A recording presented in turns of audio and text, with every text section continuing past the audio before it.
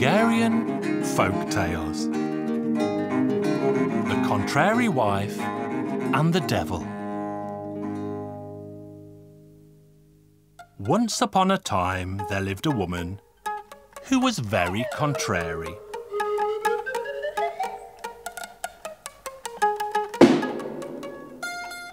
One day her husband told her to take his lunch to the field an hour early. So instead she took it out an hour late. Another time he told her to take better food out to him, but instead she took worse. Eventually her husband learned to make his requests backwards and said, "Well, well, wife, do not bring stuffed chicken and pancakes to me today, because they are not the kind of food to eat out in the field."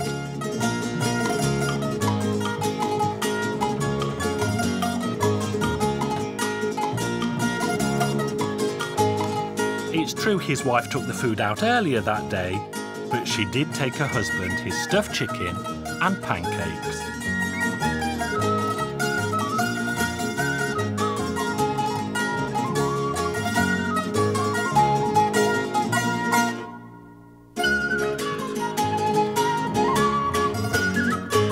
The next day, her husband got hard to work and dug a deep pit at the end of the field.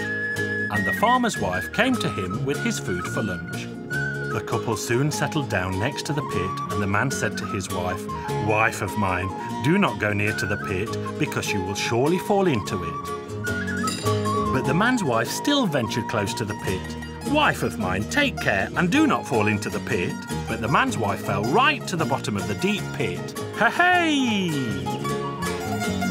Then the man left his wife where she was, and he went home for his supper.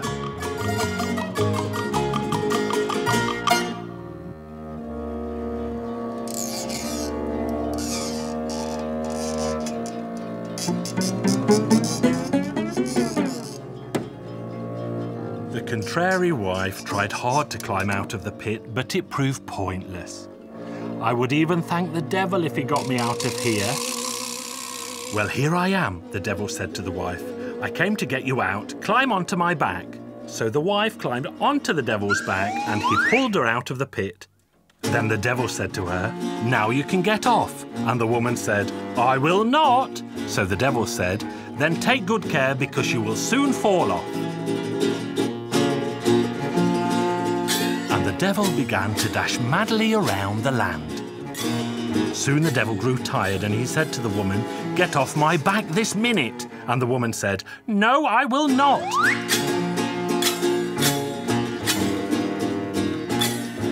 The devil was tired out and he said to the old woman, "Now get off my back." "No, I will not." The devil was desperate and did not know what to do next. Then he saw a soldier riding by and said, "Good hussar, if you can get this woman off my back, I will make you king." So the hussar got off his horse, walked cursing over to the woman and told her if she did not get off, he would cut her in two with his sharp sword. But the wife said, "No, I will not." So the brave hussar fought the woman with his sword. "Get off his back, good woman, or I will end your life." "No, I will not." Then the hussar said, "If you won't, then stay sitting on the devil." So then the woman said, "No, I will not." And she leapt off the devil's back, and the devil vanished. The hussar went on his way the following day, and the devil was waiting for him under a bridge as he planned to crown him king. The devil saw the hussar riding towards him. He poked his head out from under the bridge and shouted, "Fine hussar, the woman isn't still here, is she?" "She is not, do not fear." And as the hussar reached him, the devil said, "Now I will make you king. You must go to the king's daughter, and during your journey I will possess her soul. And then her hand will be promised to the man who can drive me out of her. But no one will be able to do this, only you. You simply have to say, 'Jump out, because I want to take her.' But should I possess another of his daughters, you must not drive me out, for then I will possess you, and you will never be free of me again." So now the hussar travelled to the town where he heard the news that the king's daughter had been possessed by the devil.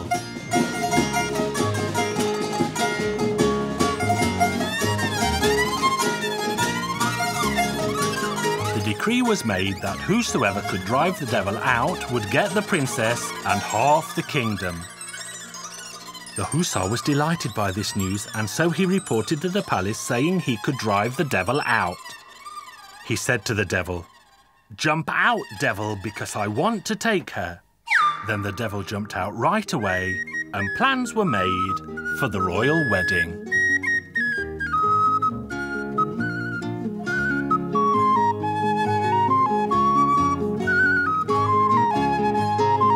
Years passed, and the news came that the devil had now possessed the king's second daughter.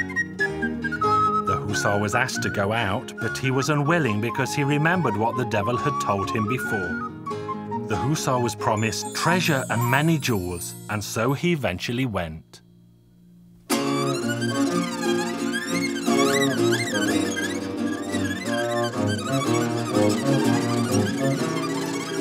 There he said to the devil, "Devil, jump out of there too, because I want to take her."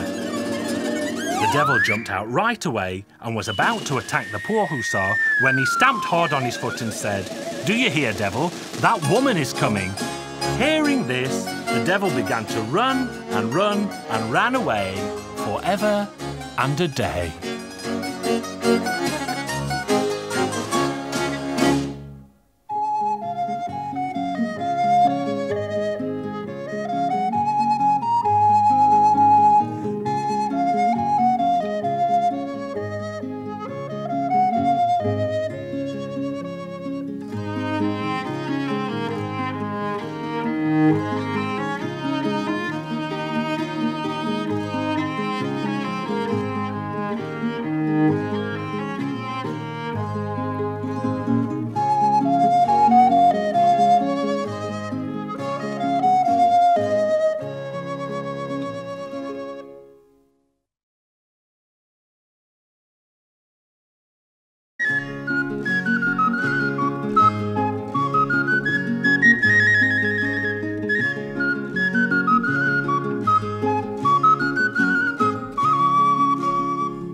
Hungarian Folk Tales. The Gold Coin and the Hat.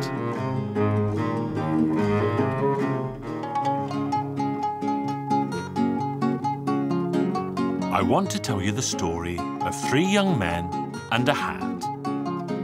The 3 young men were all big-bearded fellows, and one day they decided that the time had come to go out and seek their fortunes in the great wide world. They walked and walked until they came to a little village, and as they neared the village, they met an old man. And one of the young men said, "How many days are there in the world, old man?" "One less with today, young man," the old man replied. "And are there any good men left in the world?" "Roses still bloom even when they're surrounded by weeds." "Now that was clever," the young man said. "I'll ask you one more question. What does an old man have under his hat? Come to the inn, young men, and I'll tell you there." The young men were penniless, but they still went with the old man. But the old man was the first to enter, and he told the innkeeper to keep pouring them wine until they had 5 florins worth. So all 4 men took a seat at the table, and the innkeeper poured wine, and they drank it and had a very jolly time indeed.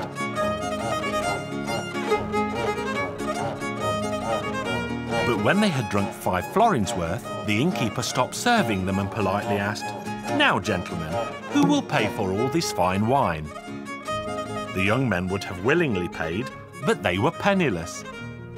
"So then the hat will pay," the old man said. And he took off his hat, shook it, and a gold coin fell out. The young men were very surprised by this sight and keen to get their hands on the old man's valuable hat. Then all they would have to do was to shake it, and the ground would be covered in gold coins. They pleaded and appealed to the old man to sell them his hat and to name his price. "Very well," the old man said, You can see that I am indeed an old man, and so 500 florins would be enough for the few years I have left. So that is my price for the hat, young sirs." The young gentlemen all ran to the Count and asked to borrow 500 florins, and the Count was happy to comply. So they paid the old man the price for the hat, and he went home. Then the hearty young fellows continued to eat and drink and make merry until a very late hour that night.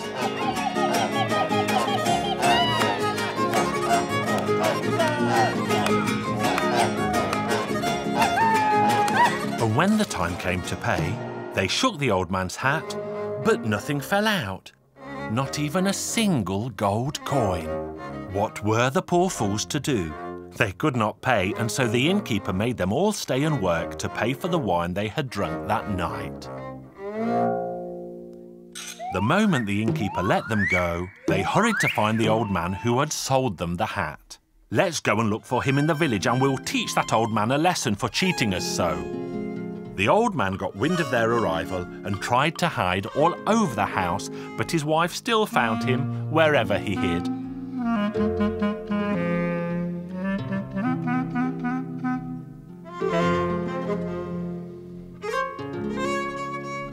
Then his wife said to him at last, "You silly old fool, don't try and hide. It's much better if you pretend to be dead. Lie on the bench and I shall put a sheet over you, and when the young men come, I shall tell them that you're dead, and they will not be able to do a thing with a dead man." So that's exactly what they did, and the wife began to weep for her dead husband. "Oh, my dearest darling husband, why did you die and leave me here all alone?" When the young men appeared, they asked the wife why she was crying so.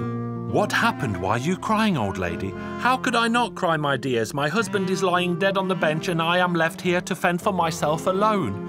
But do not mourn his loss, for he was a terrible rogue." But then one of the young men sighted a stick in the corner of the room, and he could not resist giving the old man's body a prod. "Take that, you scoundrel, for the money you stole from us." Then the old man leapt up and put his hands together in thanks. "Oh, God bless you, gentlemen. Behold, now I believe in the miraculous power of the stick. Listen here. I was walking in the fields one day when I saw a dead dog lying there. I prodded the dead dog with this selfsame stick and it jumped up and ran away. But now I know better than ever that this stick has the power to perform miracles. Wife, give these young men all we possess and we will keep only this stick. Then, when a rich man dies, I will raise him back from the dead and be richly rewarded for my miraculous deed." "Not so fast," the young men said. "We don't want your possessions, we want your miraculous stick." The old man was not willing to hand it over at first, but then he agreed. "You made fools of us once before, but never again. God bless you, old man." Then the old man laughed and gave them the stick. The young men were walking back through the village when they passed the house of the Count. There they saw a hearse and 6 horses about to set off in a funeral procession. So the young gentleman asked who was about to be buried. The people told them. Why, the young countess, of course. There you can see her mother, father, and handsome bridegroom standing behind the coffin. The young men did not waste a minute and ran up to the old countess. They demanded that she open the coffin that instant so they might raise the young countess from the dead. Then the old countess did as the young men said and promised them all the treasure she had if only they could bring her daughter back from the dead. So one of the young men approached the coffin and tapped the young countess lightly on the throat with the miraculous stick. She looked dead 1 minute and was alive the next. Everyone was delighted, and now they would have a wedding instead of a wake. And they all ate and drank and had a very good time. The young men received a cart full of gold for their troubles and were so happy that they even gave the old man a sack of gold when they passed his house again. Strange as it may sound, they never tried their luck with the stick a second time because they still thought that the old man might have tricked them after all. So they all went back to school to complete their studies. So that is how this story ends. If you liked it, tell it to your friends.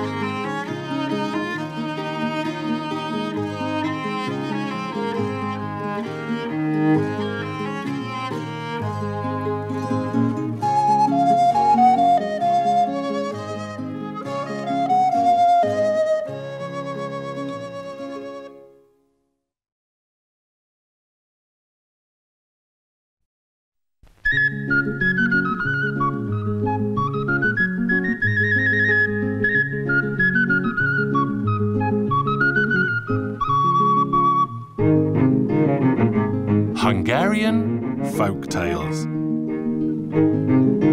The pin, the dog, the crayfish, the egg and the cockerel.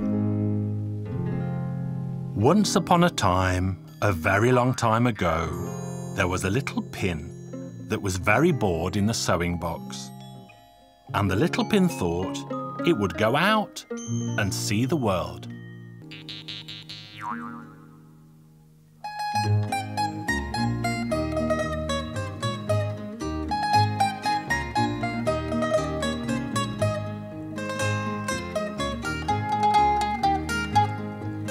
The pin walked and walked, and as it was walking along, it met a dog, and the dog said, "Where are you going, friend?"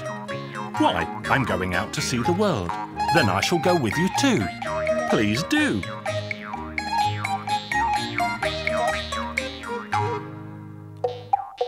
They walked and walked, and as they were walking, they met a crayfish. The crayfish said, "Where are you going to, friend?" "Why, I'm going out to see the world." "Then I shall go with you too." "Please do." They walked and walked, and they were walking along when they met a rotten egg. The egg said, "Where are you going, friend?" "Why, I'm going out to see the wide world." "Then I shall go with you too."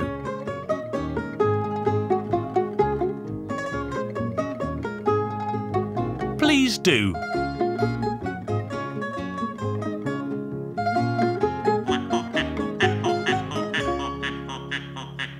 They walked and walked, and they were walking when they met a cockerel.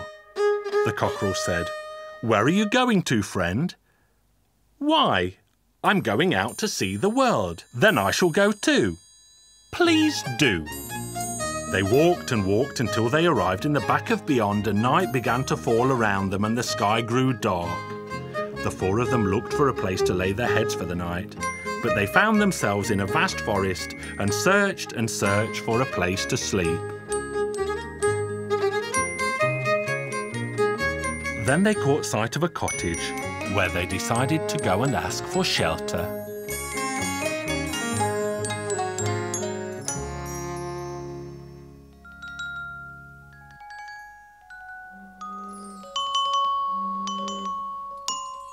They walked into the cottage, but found that it was empty inside. "It doesn't matter that no one's at home, we can still sleep here for the night." And each found a place to lay its head. The pin stuck into a towel, the egg rolled into the ashes, the crayfish sat in the wash basin, the cockerel roosted on top of the fence, and the dog lay down on the shady porch. Then they all fell fast asleep because they were tired from all the walking they had done that day.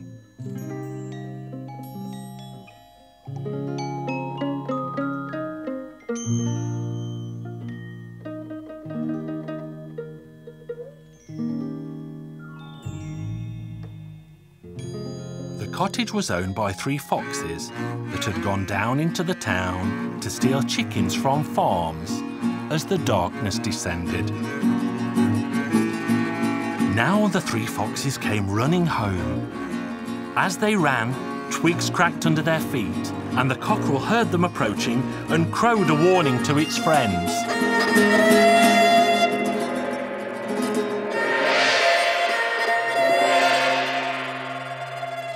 The foxes stopped for a second when they heard the crowing, but then they ran quickly on.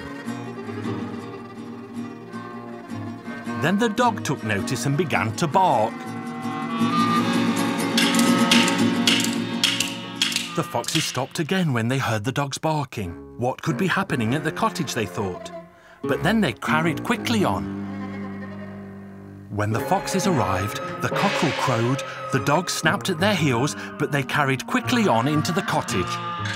But a terrible surprise still awaited them. The father fox said to its son, "Quickly go and look for a coal in the ashes, that we can light a lamp and see what's happening in the cottage. One of the fox's sons went to the fireplace and sorted through the ashes. But the egg blew up in the fox's face, so it ran to the basin for water where the crayfish lay that pinched the fox hard. It tried and tried to shake the crayfish from its paw. It grabbed the towel to dry itself and the pin pricked it sharply.